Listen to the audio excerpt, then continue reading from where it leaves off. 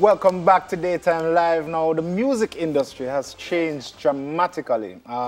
Changed from buying albums and cassettes and CDs to streaming music now. When most of the industry has knowledge of how this works, we, the public in Jamaica, don't really understand what's going on. So we've asked two experts to join us to speak about this change. First up is Lloyd Lang. Big up.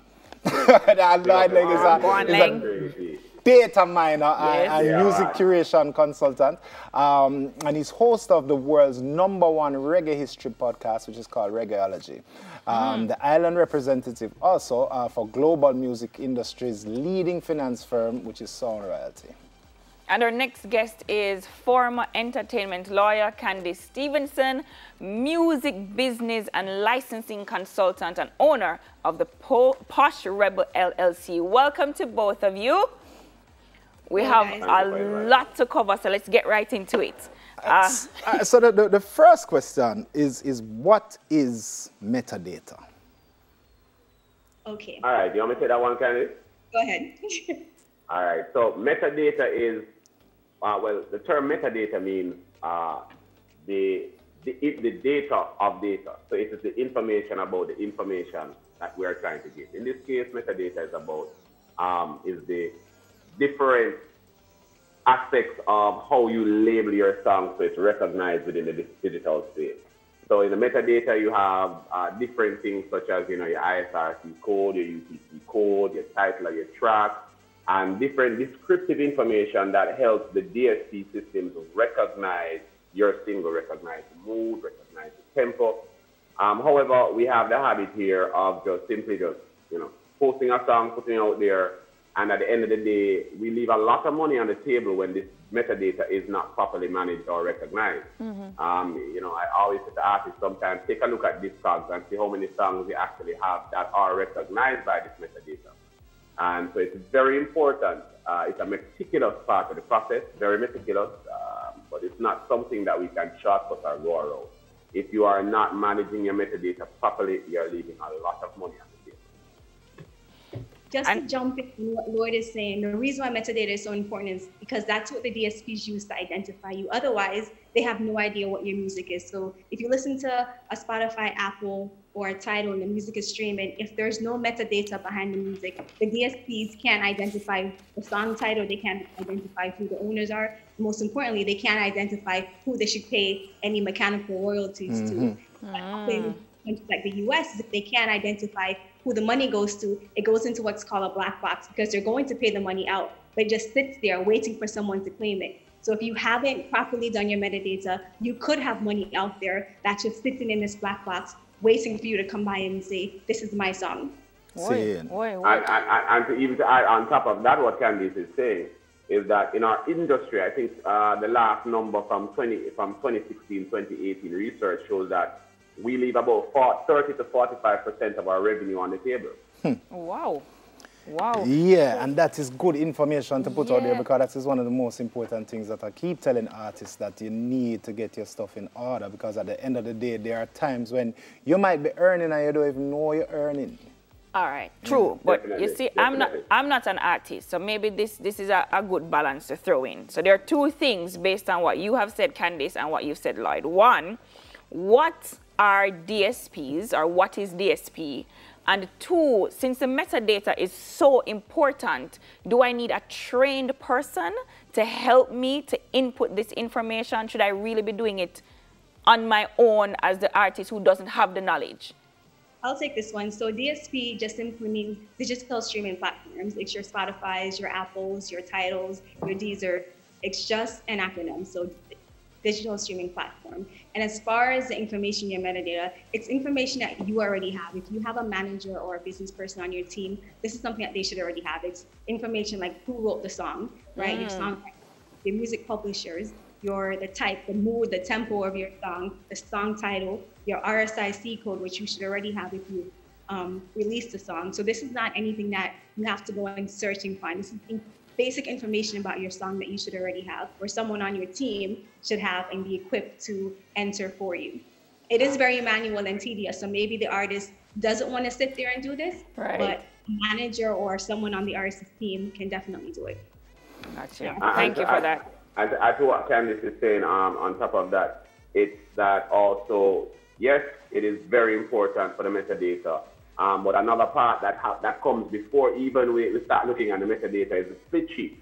The split sheet will also determine what information is in that metadata. But, you know, in Jamaica, it's one of the hardest things to see the people do their own split sheet.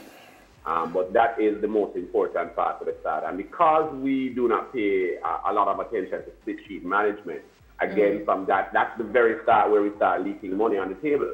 And a lot of artists in Jamaica, we have a lot of money in the black box, especially some of our older artists who are going through a lot of hard times right now. Wow. And, you know, this is why we look to sometimes to our local lobby houses to try and make a difference for these artists.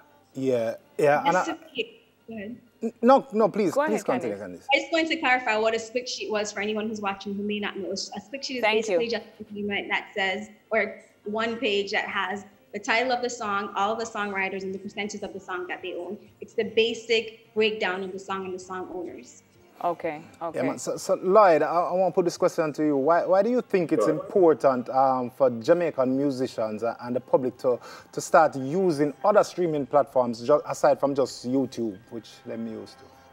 I mean, the thing about it, you know, Craig, is not about them having to use other platforms.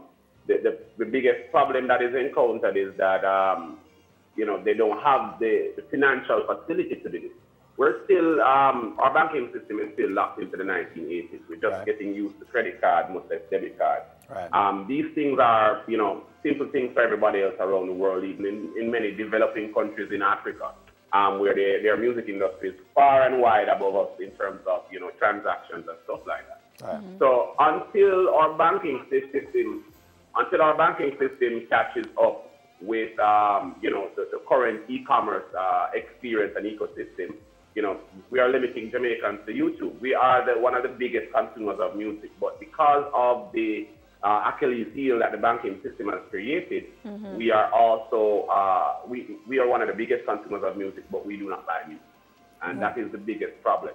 So we're not recognized as a music buying market, and this has also pushed us back in terms of how we are recognized by some of these digital service providers.